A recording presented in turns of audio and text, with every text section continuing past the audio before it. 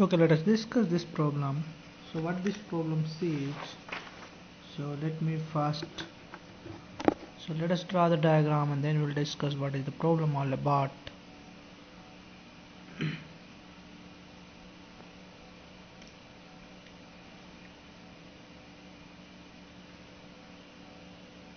So this problem says if you heat malic acid around 200 degrees centigrade, it will form malic anhydride and it loses 1 molecule of water. Now if you do the same thing with fumaric acid, that is if you heat fumaric acid up to 200 degrees centigrade, mind it, it's up to 200 degrees centigrade, not more than that. That is a not very high heating. So this is a moderate heating. 200 degrees centigrade is not too much. 100 degrees centigrade the water boils, so you assume that the 200 is a double of that temperature. So if you heat fumaric acid up to 200 degrees centigrade, there is no reaction happens. You have to give me the reason why this is so.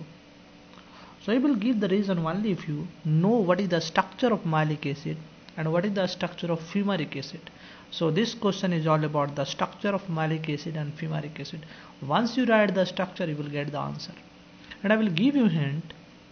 Malic acid is a dicarboxylic acid. This means it contains 2 COOH group. And this is ic acid, maleic acid. So this means this also contains a double bond. So this contains a double bond containing 2 COOH group.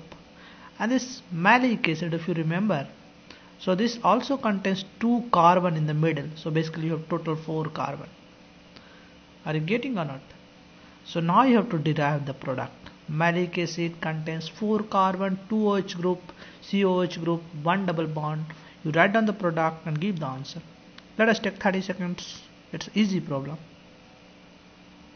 If you know the answer, that's fine.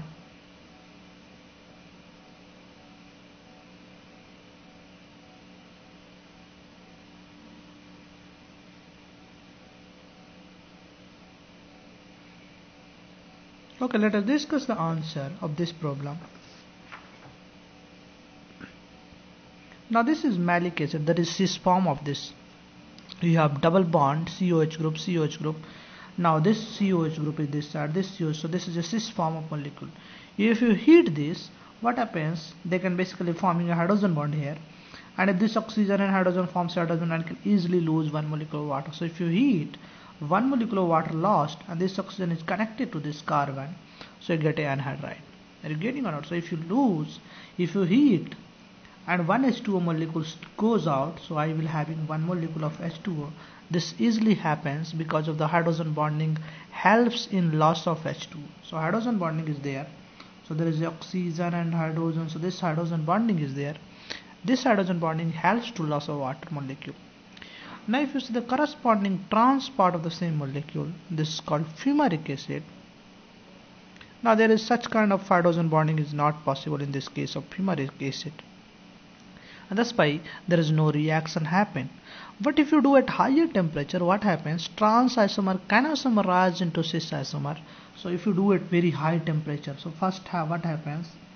This hydrogen COOH, here you have COOH and hydrogen.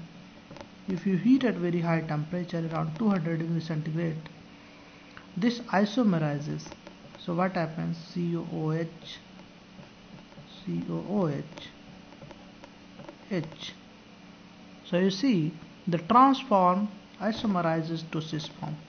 So this is greater than 200 degrees centigrade. So trans isomerizes to cis form.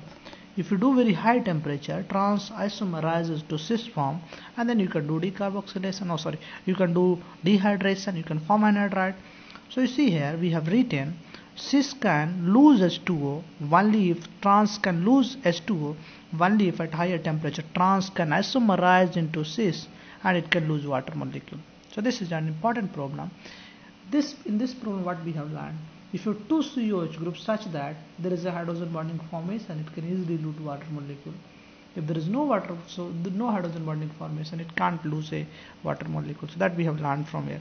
You see something like this also we have one kind of problem.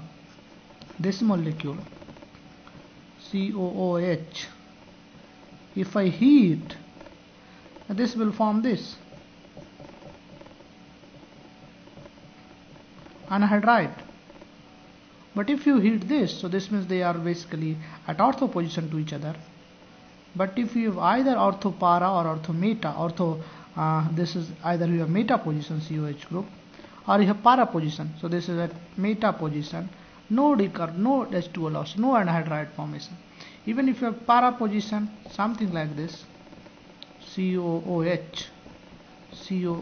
In this case also there will be no anhydride formation. So if I say a benzene contains 2 COH group and that does not form anhydride, so I have two options, either it can be meta or it can be para. If I say a benzene that forms anhydride, a benzene that has 2 COH group and forms anhydride, then I know the answer. This has to be at ortho position, that is the two adjacent position, then only I can form anhydride. Because hydrogen bonding formation is easy in this case. They can very close to each other. In this case, these hydrogen and oxygen are not very close to each other, so there is no anhydride formation. So this is quite important problem we'll discuss. So this is basically used to determine the position of COH group in the benzene ring. If an anhydride is formed, I can say these are basically 1-2 position. If there is no anhydride is formed, there might be either para position or it be meta position. So it can be used to determine the structure of location of COH group in the benzene ring. We'll discuss the next problem.